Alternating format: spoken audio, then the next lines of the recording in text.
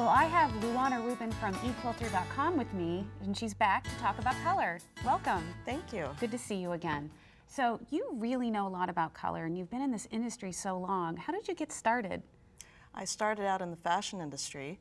I started out as a textile and fashion designer working in Hong Kong and New York and Los Angeles. Oh, wow. So you've traveled a lot and have seen a lot. I have, and I would go to trade shows and I'd go to trend reports and trend presentations, and they would all say, this is the trend for 2 years from now.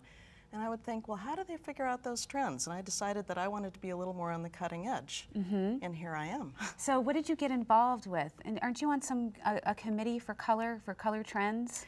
Yes, I'm in the color marketing group, and that is a group of about 800 international color professionals.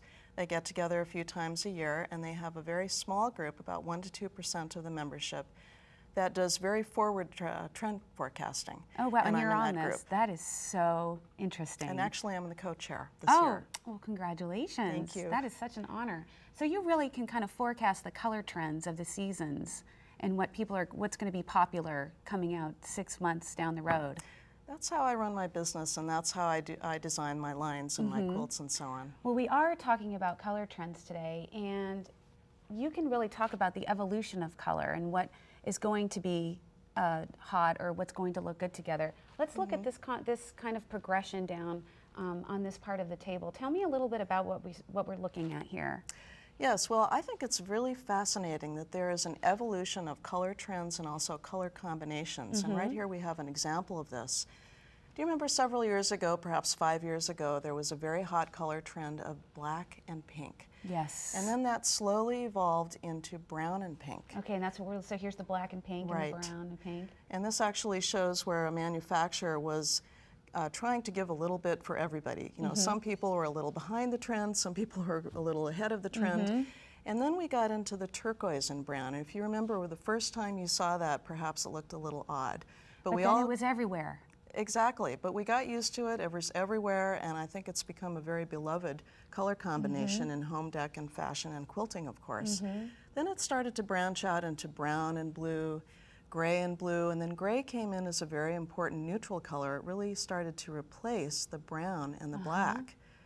And then what I show here is the evolution of color. We're coming back to the pink with the gray and pink. I remember that from like the early 80s. My room was decked out in gray and pink. Oh, very chic. See, I was a trendsetter in the 80s and I didn't even know it. So then you're going into different shades of pink here. Yes, well, you know, pink evolves as well, and now what we're going into, we have been going into the last year or so more of a warm coral shade of pink. And then I think that as time goes by over the next year or two, we're going to be going more into purpley pinks, or what's called an orchid pink. Now, what influences these trends? Anything traveling, or what kind of guides trends for color? Well, I think when people travel, and so many people travel abroad these days, they're influenced by other things as well. But also pop culture, movies, and so on. And I think what's going on in the world, like for instance, green. Everybody's thinking green now. Exactly. So let's take a look at some at this color progression. Well, for a long time we had the yellow greens. Remember the lime greens, and then the moss greens and the avocado greens. But now we're starting to move into more subtle retro or cool greens, and in the coming year we'll be going into more fresh jungle and emerald greens, more organic greens that represent the environmental influence of trends. Well, let's take a look at how you would organize your fabrics, like in your studio. Actually, I think we have a picture of the warehouse. Yes. And how do you go about organizing your fabrics? Well, each aisle is a different manufacturer, but then we organize by color.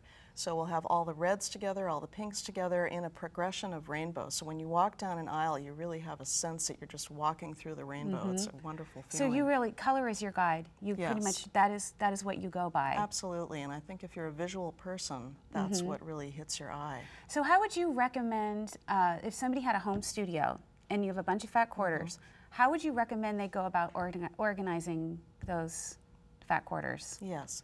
Well, I organize my studio really the same way that we organize the warehouse, and that is first by color, then by value from light to dark within a stack or within a container, and then by the rainbow, going from one end of the rainbow to the other, and then you have to fit in colors like brown and cream and gray and black, and I usually put those on the end. and then there's sort of like markers that hold the rainbow at either end. Okay, so when you're designing a quilt and you're picking different colors from different bins, is there any kind of system that you have for that, or you just driven by one color for the quilt and then you pick coordinating colors, or how do you do that? Yeah, you know, something really catches my eye. There's usually one or two things that really excite me, and I walk through and I hold it up and I see what colors really sparkle with it and what looks fresh and different. And that's how you spot a trend, is you're looking for something that just hits your eye as different. Wow, that's really great. I've never seen that before. Never seen that before. Well, let's take a look at another color trend. Are we? Does it start over here? Is with the kind of the lavender? There's a sequence of trends, and you know the trend for this year has been purples, and I think that is going to continue. A lot of people in the color trend industry are calling that the new black, just like gray was coming in as such a strong color. So we've gone from sort of soft mauve colors to deeper, richer eggplant colors, and then we're going into the plum and berry colors, and that kind of brings us back to that orchid pink that's starting to come out now. So all of these trends and colors, they evolve, and actually you don't have to use a color at just one end or the other of the trend scale. You can mix them. You know, so you have a little old and familiar, a little new and flashy, and you put them together and they really sparkle. Now, speaking of trends, you're on this color committee, and so you talk about colors and what's going to be a hot trend. Are you under lock and key? Can you just not talk about that? Do they just like make you sign something that, you know? Yes. Really? It's basically the Dead Poets Society of color. So you have knowledge up here that you just can't share with anyone. Well, this group that I'm in, we work 3 years in advance. One of the people who I sit with is the person from Pantone, Lee Eisman, who actually chooses and announces the color of the year that you hear so much about. And this year, a month after she announced that color, Michelle Obama wore that color for the inauguration. So who knows if that had an influence, but that was I'm sure it did. Very exciting. One last thing that I would like to share with everybody is, you know, you've talked about travel-inspiring color, and tell me the story behind this, for this swatch of fabrics.